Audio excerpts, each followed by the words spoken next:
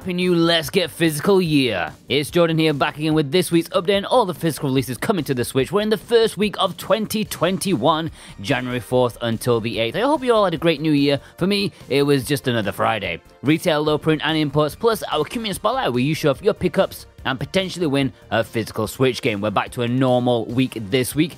And just going back to last week for a second, I asked you guys to fill out a survey, to give some of your opinions on this series, what you like, what you don't like, what you'd like to see improve, and so on. I know about 90 of you filled it out before it broke, because the website demanded some money from me. So then I made a second one on Google Forms, so if you missed that second one, then consider filling it out. It's in the description below. If you'd already done the first one, don't worry, I still have the data. You don't need to fill it out again, but if you missed it, I would appreciate your feedback. Alright, this week's Switch games. As expected, there's not a whole lot, but let's take a look. Iris Fall is releasing in North America this week. I think Europe is lagging behind as they usually do for PM Studios games. This is a puzzle adventure game as a young girl follows a cat into a dilapidated theater. You solve puzzles and unfold the narrative, which is of a big focus apparently. The story is told through the environments rather than actual spoken words, so there's a lot of visual flair to this one, and I have to admit, it does look rather interesting. The North American version and later European version have different cover art. I think I like the European one a little more. Not sure about that one, but anyways. Also, you supposedly get a download code for the soundtrack, which is a nice little bonus. And this is Alexander Cato's and Alolan Jojo's Pick of the Week. Now, just to delve into the horrors of code in a box, Ubisoft went a bit heavy on the codes in a box this week in Europe. Assassin's Creed 3 Remastered is £20, as is Assassin's Creed Rebel Collection. They also have Just Dance 2020, which is £25. Not a fan of seeing these big releases getting codes in a box, to be honest. Hopefully, not many people buy them. Alright, let's jump into the low prints. Super Rare Games have announced their latest Switch release.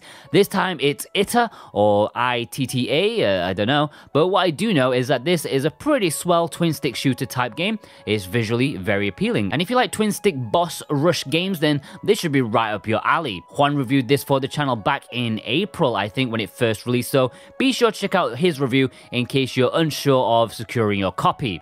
This super rare release has 5,000 copies in total, with 3,000 being standard editions and 2,000 of them coming with a Steam box. I know you all like your Steam box. This can be ordered from January 7th, 6 PM UK time. And this is Boombox and Dane Wilkinson's Pick of the Week. Wallachia Reign of Dracula has been released in Europe for quite a while already, but it looks as though North America is finally getting their batch. At the end of last week, their gorgeous cover versions were, starting to get sent out, so I thought I'd mention it here now in case you weren't aware. This is a fun arcade run and gun mixing Castlevania aesthetic with Contra gameplay. Consider checking out my review for more information. But yeah, in the US, it's exclusive to videogamesnewyork.com with 5,000 copies, which is a lot for one website, but the cover art is chef kiss worthy. I definitely need to get my hands on Wallachia. Really fun game as long as you know what you're getting. This is more Contra than Symphony of the Night. And this North American release is Jonathan Rumor, Brent McLean, Gannicus, and God of Resin's Pick of the Week. I also want to point out that One Print Games are having their very own blind box event. Super Rare and Limited Run had one recently, but they were announced and over with before I could even mention them. Anyways, One Print have their 3 games up for grabs for a slightly cheaper price and with the chance of being signed by the developers of the games, which is a nice touch. So yeah, if you want $5 off a random game of theirs, head over to oneprintgames.com. Hopefully it isn't over before this video goes out. I don't know when it's supposed to finish. Now, there are no imports this week, so let's jump straight into the Let's Get Physical community spotlight. Remember, if you're showed off in this series, then at the end of the month, you'll be in with a chance of winning a physical Switch game. This month's prize is something a little bit obscure, a bit rough around the edges, but something I want to share with the world. Dead or School. This was never released physically in North America, only out in Japan and Europe, so it's a bit of a rough diamond, and I would like to share it with the world. Okay, starting with me. Well, since our Red Art Games' discount code is coming to an end next week, I thought it would be wise to finish off the games that I have from their collection. Let's go for the jugular and show off their low-key best game, Splasher. Okay, maybe it's not their best game, that would probably be Hardcore Mecha, but here we have an addictive action platformer that's kind of like Super Meat Boy kind of thing. It had a baby with Portal 2 with the slippy, slidey gel. It's bright, a colorful game that once you master, you'll be free-flowing through the levels. It is a good game. Like most of their releases, the game comes with a card sleeve, although this one, as one of their earlier ones, the artwork is the same as a box. Still, it's nice and simple, and you can grab this from Red Art Games' website where there were 2,800 copies available, and you can get 10% off if you use the coupon SWatch10. That's for any of their products on their site, SWatch10. This promo runs out January 12th, so this is the last full week to use it. It's not affiliate or anything. We don't earn anything from it. It's just something that we organize for you guys. I don't know if it's going to come back or not. I'm not sure how successful this has been for Red Art, but I'll try and see what I can do. Just don't expect anything anytime soon. So yeah, Splasher from Red Art Games, a very nice, colorful platformer that I highly recommend. Alrighty then, on to you lot. We got a lot to get through as there was some hangover from late last year, so let's delve in. Adam Kataskilo picked up the fantastic Wargroove, a great love letter to Advance Wars. Art Minus Me picked up these. I'm highly anticipating the sequel to The World Ends With You. I wonder how it's going to be presented on the Switch. I think they're going to have to like shake it up a little bit, the gameplay to make it work a bit better on the Switch console. Aurelian picked up these, some belters in here. Love the Samurai Showdown shock boxes from Pix and Love. Those two are some of my favorite physicals in my collection. Blue Brito got in these two. Children of Zodiacs is one that I definitely want to pick up from Red Art Games. Not sure if I'm allowed to use my own discount code or not. I might have to ask them on that. Boombox showed off 3 pictures, nicely morbid in there. I guess it didn't get a physical in North America. I find that kind of strange. Answers on the postcard, please. Bruno Silva got in a double helping of Ori. These are very popular releases. Canuck picked up these 3. Ghost Parade is a bit of an obscure one. I can find it pretty cheap here in China, and I have considered picking it up, but I haven't seen too many opinions on the game itself. Champ Dancer picked up the gold editions of Immortal, which I think looks superb, although the price is pretty heavy. Choco Loco James was lucky enough to pick up the fantastic looking Aleste collection, which actually came with a little history book, which is sweet. Chris Hepburn picked up these games. Been a while, Chris, but these are some fantastic games for sure. Blaster Master Zero is quite popular, I see. Christopher Warren showed off this beautiful photo of some great imports. The beautiful Asian cover art of E's Origin, as that sits very proudly in my collection. Food Girls is great, and of course the beauty of Final Fantasy IX, baby. Chuck Taylor showed off the final pickups of the year. That is a very nice haul indeed. Corey Graham got in some fun games. I love Katamari, such a funny game. So happy to see it on the Switch, and I hope the sequels come to the console soon too. Certified showed off these. Bioshock is going pretty cheap where I am, although the download size really kills my enthusiasm for it. I just don't have the space or internet speed for it. Dame Fortuna picked up these, including the lovely edition of Witch Spring 3 Refined with the art book and soundtrack CD. Just wonderful, definitely my favorite physical of the year. Derek Jenkins, many thanks for using our links and codes to pick up this massive haul. I mean, this is devastatingly awesome. I'm just tearing up looking at the magnificence here. Highly recommend all of them. Well, maybe not waifu uncovered. Eliza Crawford was another to pick up the deluxe edition of Wargroove. Was that on sale or something? Elisa picked up 2 beautiful packages of Sakuna and Liar Princess and the Blind Prince. I believe that edition is quite sought after. I mean, it is stunning, so I understand why. N0 showed off these recent pickups, as well as good old iDazzler with some very Japanese style games. Wonderful. E-Rock Z showed off these games, nicely grandier, plus the North American release of Wallachia, as I mentioned earlier in this episode. It was sent out late last week and is gorgeous. Extract got in these Panzer Dragoon. I'm definitely looking at the forever limited one of this one, but the price it's a little bit much, to be honest. I really want it, but I was hoping for like $20 or $25. But still, I'm very envious. Faison sent in this photo showing off some really great games. Fun to see Guns of Mercy in there. It's not often to see the blue cover variant. Flower Angel Rave wanted to show off their visual novel collection. Those Spirit Hunter games box art is really creepy, and the main reason I want to add them to my collection. Fluttershy showed off these pickups over Christmas and New Year. That's a really cheap price for Catherine. I would definitely buy it at that price. Flyro sent in these two games that we've seen a lot recently. I'm sad to see that Immortal seems to be getting big discounts everywhere at the minute. Not that it's a bad thing, but to me that screams like it's not been as successful as Ubisoft hoped, which, you know, I really wanted this to do well. Executive producer Gannicus, big thanks for using our links and codes as always, picking up these belters. Great to see the Japanese exclusive Silent Hill Dead by Daylight collaboration. That's going to be one of the most underrated Switch imports, I am sure. They also got in Monster Prom XXL from Super Rare.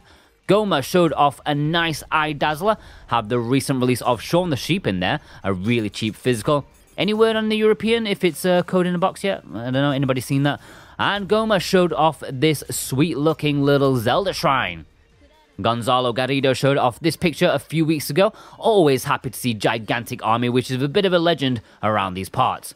Hyosha, many thanks for the huge support by using our links and code for many of these games. It really does help us out so much. Always a pleasure to see the culture of Omega Labyrinth life there. The essential lewd import for people of a certain cultural level like myself.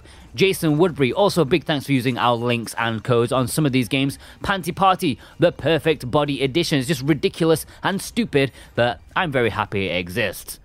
Jaytin finally got in the extra goodies for Pikmin 3. I don't know if these were pre-order bonuses or what, but, you know, having Pikmin coasters, that's winning at life.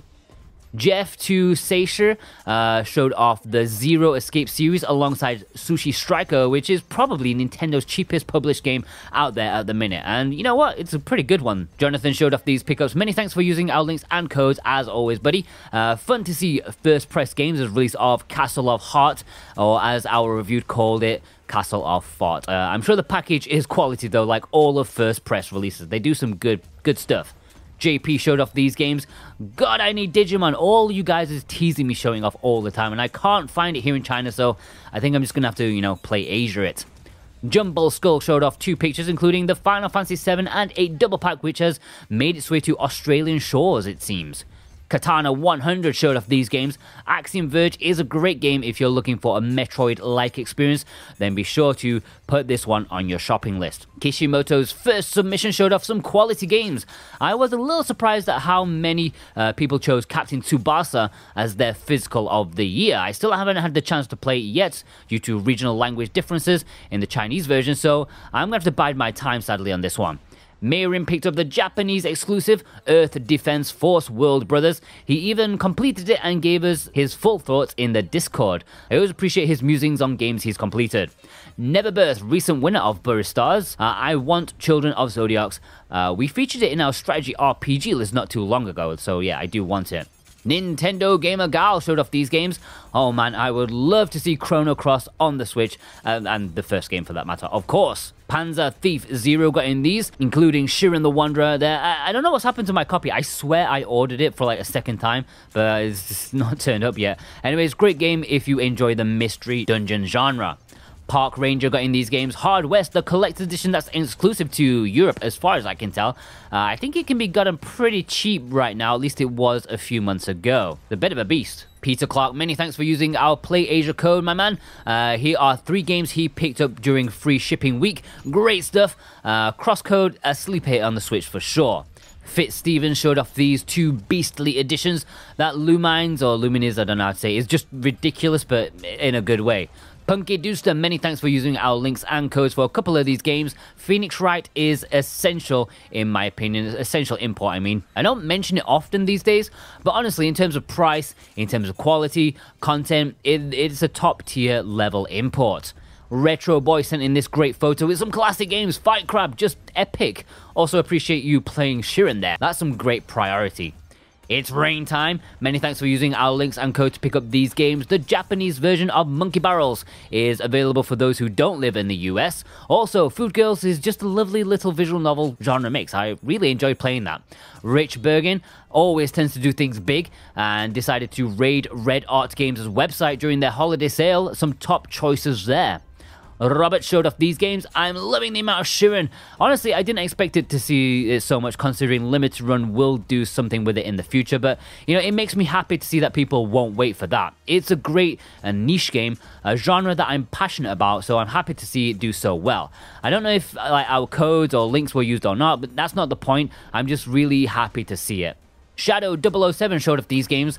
I think this is the first alternative cover for Grandia that I've seen, the one that represents the original game rather than the sequel. I wonder if this one's rarer than the others.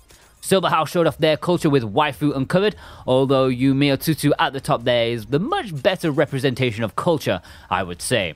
Steven665 picked up both the Dragon Quest Builders games. I know people are big fans of these two. Streaming on the corner, got in some great RPGs. Love the Brigandine game. I already have it digitally, so I will wait a while before I pick up the pricey Asian physical for myself. I do want it though. Tim Tem showed off their 2 super rare blind boxes. A couple of pretty good games that they got. Transient Image, high five brother, repping one of my favorite genres, the Mystery Dungeon series. Love it. I wish there were more games of this genre on the Switch. Just need Konami to port Azure Dreams, which is like the pinnacle. It's literally the best of the genre. No question. Tyson Bailey got in these games. Love to see the absolutely stunning B-side games variant of Golf Story. It blows limited runs out of the water. Love the packaging. Visipon got in Food Girls, which came with a really cute poster. I think I really need to pick this up even though I have it digitally. Yikes Bike sent in an Eye Dazzler Garfield cart. Look, sorry Neverbirth, I think I may have to take Buried Stars away from you and give it to Yikes Bikes just for showing off Garfield. Now that is what you call a proper collector. Ying got in Sayonara Wild Hearts, a beautiful game that I've not heard a single bad word against. Yo Daddy picked up Steam World Double Pack from Super Rare, which I believe is almost sold out, so don't waste time if you don't want to miss out on that. Yusha got in another SteamWorld game, Quest, supposedly very good RPG, although it's card-based, so I'm kind of allergic to it. Yvonne showed off these handsome editions alongside the absolutely stunning Moon Premium Edition. I wish I had mine with me, but it's in the UK.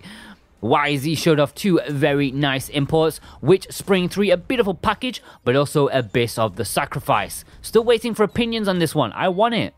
Zero Flux also got in the alternative Grandia. I think I may like this one a little bit more. I also kind of want Gekido from Red Arc Games. The game is pretty average and a really random release, but man, that is some angry ass cover art. Kirby would be proud.